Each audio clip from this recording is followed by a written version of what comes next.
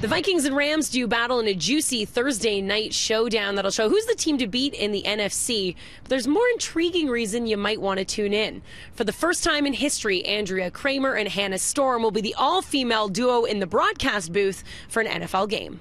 The pair will call the action for Amazon Prime, who's streaming 11 Thursday night games this season. Even for broadcasting veterans of their caliber, it's a significant step, one that Leah Hextall can appreciate. Nicole Costa. Overside, takes a shot and scores! Laura Stacey with the overtime winner for Markham. Go get it, girls. It's your first Clarkson Cup for the Markham Thunder. 3 times does prove to be the charm here in overtime. That was Hextall's call of Markham's OT winner that earned them the franchise's first Clarkson Cup.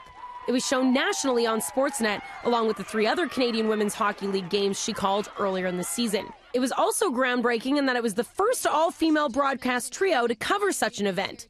Play-by-play is not a gig women have felt they could dive into seriously until now. It's a new way for women to look at, hey, there is this opportunity now, because I feel as a female broadcaster, I never really thought that was an option for me. I think you're going to see more and more women coming up in the industry knowing that that's now an option and focusing more on being in that role than the standard hosting or sideline reporting roles. And I think that will make a difference. And while more and more women are providing coverage of pro sports in varying positions, Hextall feels there's still work to be done when it comes to our national pastime.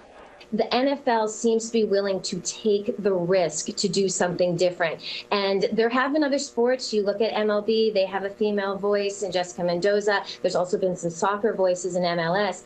But I really feel that, and the NBA. So let's face it, we need to have that female voice in the National Hockey League. It's just a matter of them opening up the door and enabling someone to do that.